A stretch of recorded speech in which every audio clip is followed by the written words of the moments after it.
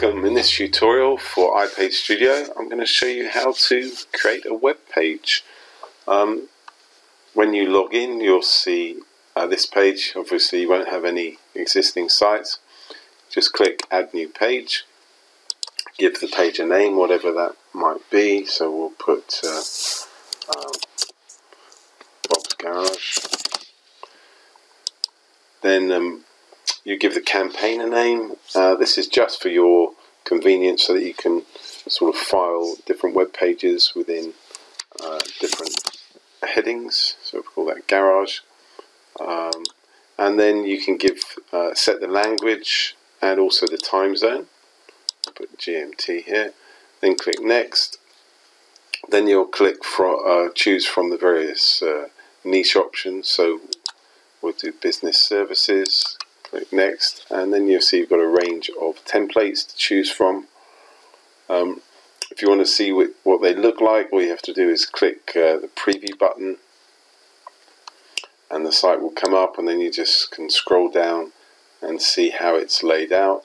Now, I should mention at this point you can change any of these elements, delete them, add new elements. So these are just templates for you to work from. So let's say I wanted this one, so we'll just scroll down and see what that looks like. So all we do is click there and then create a site. Once the site's created, we can then change the images, the logo, change the links. As we scroll down, we can literally just click in and literally we can change text as easily as we can in Word or any other WYSIWYG editor. You can bold text, you can change the fonts and so forth. Now, let's say you didn't want to have a particular element in, so let's say this one here, time limited offers. All you have to do is click the delete button and then that's gone. And if you wanted to add a new element, say let's say we wanted to add this element here, all you do is drag it across and release, and then it's there, and then literally just make any changes that you want to and click save. Once you've done all the editing, as far as the form is concerned, if you're going to have a call to action or a form, you click the edit here and you can move the various fields. So if you wanted to have instead of full name, we'll just put first name, and then we'll create another one for the last name, and that is a text option. That's good. We can move that up now to so it appears underneath the first name. And if we want to add any other fields, we can make them mandatory by clicking this button here. And adding other fields here, we can choose whether we want to be a text field, a multi-line text field. That's for if someone's putting comments or message. Number, phone number, a URL, checkbox, options. So you can do a fully featured form. So let's, and if you wanted to get rid of a particular field, which this one I will, just click delete. Then with the form you can change the name of the button, you can put where the mail's going to go to, where the form's going to go. You can make that go to multiple email addresses, and then you can change the thank you message, and if you prefer, you can redirect after the form's been submitted. So instead of seeing the thank you message, they can go to another web page that you've built on iPage Studio. So that's that. Then finally, so you're going to save it and publish when you're done. And then how are people going to access it? Well, here's a QR code builder that you can then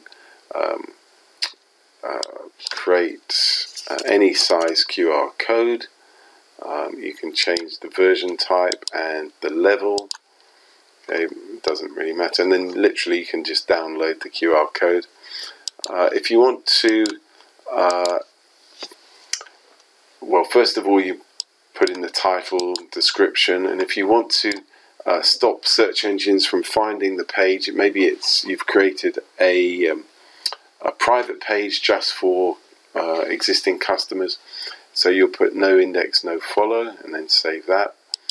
Under general, you can change the end of the URL, and of course, even if you leave it as it is, you can redirect your website very easily from wherever you bought the domain to the URL that you've got here. So if I wanted to change this to Bob's Garage, yeah, that's all I would do, and click save. Let's come back and have a look, and we can see it's now Bob's Garage. And then if you want to have a custom domain, you literally put in the domain that you've bought, and then make sure that you point the CNAME of that domain to app.ipagestudio.com. Then you can put in the language. If it's not English, you just select from the options, and your time zone. You can put additional tracking code, JavaScript and CSS. That's for advanced users, but you don't really need any of those for most websites. So you'll save that, and then your website is fully accessible, and it will look exactly. Let's just get those settings here. So hold on a second, we'll go to the QR code. See, the QR code's now changed to that. So I'll copy that, excuse me, and let's have a look what that looks like in another browser. So here we've got the site as people will see it, and you can see it looks really professional. Built-in maps, we've got the form here, and if you want to see what it would look like on a mobile device, because it's fully responsive, just change the appearance, and that's how it will look. So you can use these pages for fully mobile responsive sites. You can use them for landing pages, for events, for complete websites. They're really quick and easy to create. You don't need to worry about hosting because it's all hosted for you. And that is iPage Studio, the fastest, easiest way to create fully responsive, mobile-friendly websites.